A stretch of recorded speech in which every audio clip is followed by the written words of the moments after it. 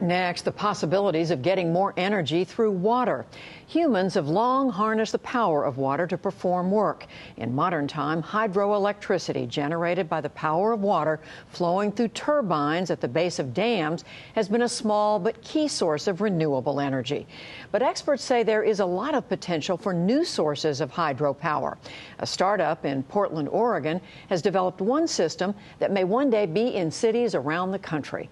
Hari Srinivasan has our report. It is the latest story in our ongoing Breakthroughs series on invention and innovation. Industrial engineer Susan Pretty takes advantage of rare sunny days in Portland to ride her Harley to work. And in her job as Director of Operations for Lucid Energy, she takes advantage of the region's abundant water supply. This small startup has developed a new technology. How's it going today? Very well. So what's our energy coming out today? Right now we're running about 40 kilowatts. Pretty and Lucid engineers were monitoring the energy generated by drinking water as it flows through turbines integrated into these pipes. Lucid has designed the first hydroelectric system designed to harness the energy in gravity-fed drinking water pipes found throughout Portland and in many municipalities around the country.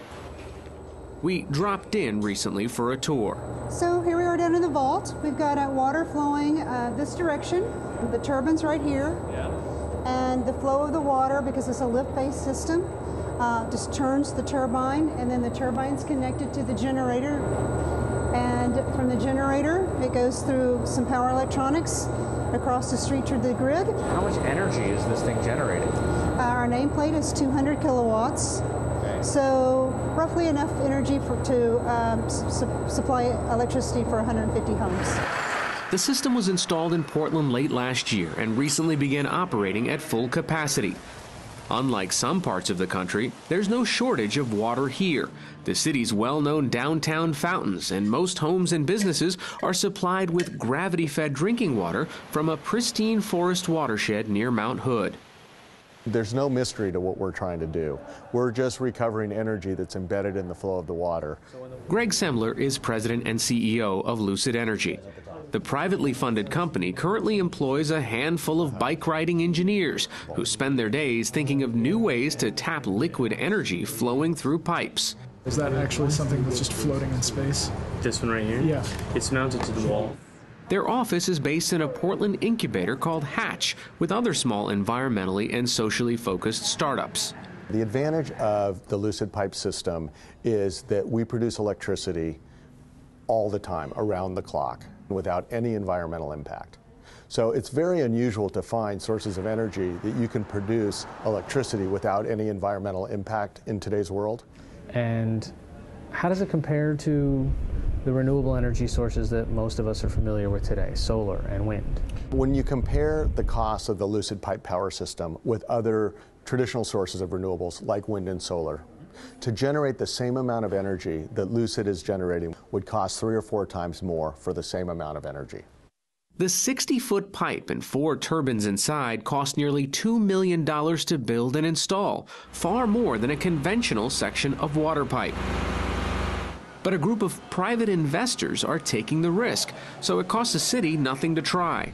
The city's power utility, Portland General Electric, PGE, has agreed to buy the energy at the same price as other renewable energy sources for the next 20 years. The plan is for Lucid Energy, the city's water bureau, and the investors to share profits. This is the first check for us delivering energy and being paid for it, so we are very excited. Representatives from PGE recently met with the Lucid team to see how the new system is working. Those 2 units over there are meters that really gets to the power purchase agreement, and that's where the money is. We want that cash register to go That one running a lot more than the other. We want to produce as much energy as possible.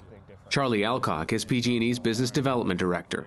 Here in Oregon, we have a renewable portfolio standard where we have to meet and by the end of this year, 15% of our customers' energy use with renewable sources. We've been doing it mostly with wind and some solar, but if this technology performs well, it'll be on our list.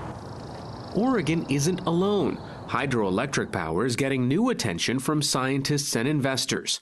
Several East Coast companies are developing turbines to harness the power of tides in New York's East River and off the coast of Maine.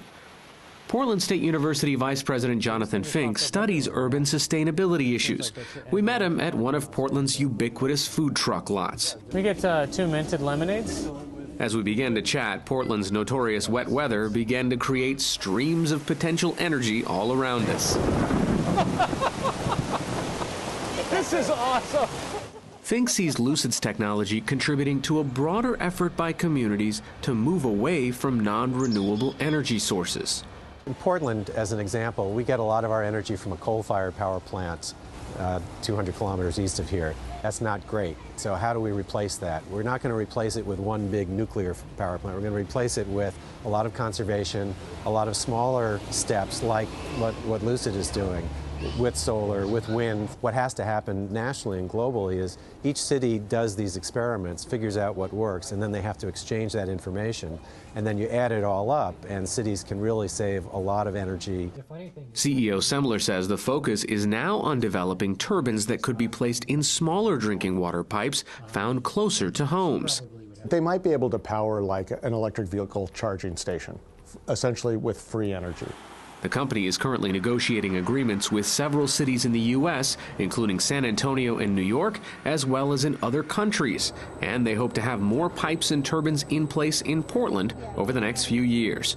For the PBS NewsHour, this is Hari Srinivasan in Portland, Oregon.